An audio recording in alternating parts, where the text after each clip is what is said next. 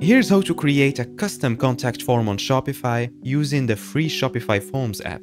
Let's start by installing the Shopify Forms app. You can find the link to the app in the description of the video. Once you click install, you'll need to log into your Shopify account and then you will be redirected to your store. Once we open the app, we can create our first form. Here, let's select the inline type and let's give our form a name. This name won't be shown to the visitors of your store. In my case, I want to create a returns form. And let's create this form. On the left, we have the settings of our form, and on the right, we have the preview of what the form will look like. Let's start by changing the title of the form and also the text above the form. Next are the fields of the form. In my case, I don't need the first name, so I can just click here to remove it. Let's add some new fields. Here we can select among some pre-made fields, or we can create new one. So that's what I'm going to do. You can choose between many types of fields. Since this is a return form, I'll need an order number. So I'll select single line text. So we can type the label of the field here. And we can use this checkbox to make it mandatory to fill out the field before submitting the form. So let's click done. Let's add another field. And let's select new field again. And this time let's select a drop-down list. I'll name my field return reasons. And I'll add the options here. Then click done. And I'll add the last field again. New field. And this time it's going to be a multi-line text. And I'll name it items to be returned. And click done. Next, let's remove this disclaimer text under the submit button. So we can just delete the text here.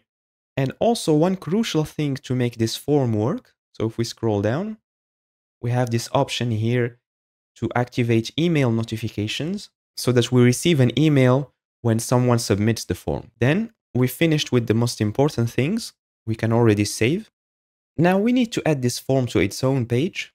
So we can just click on create landing page on this placement section and then give our page a title.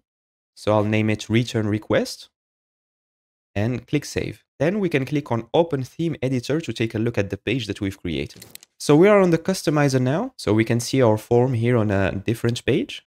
So what I like to do here is to hide this title. This is actually the title of the page. So we can just remove it since we already have a title here on the form. And next we can click on this form block and we can customize our form. We can change the colors and we can change the alignment of the text. And what's interesting to do here is to add some space above and below the form. So I'm just going to increase a little bit the padding. Okay, so it looks much better. So we can save. And before testing the form to make sure that everything is working properly, I'll show you where to edit the email where you will receive the notification when your form is submitted. So keep this page open and let's go back to the admin panel and click on settings on the bottom left.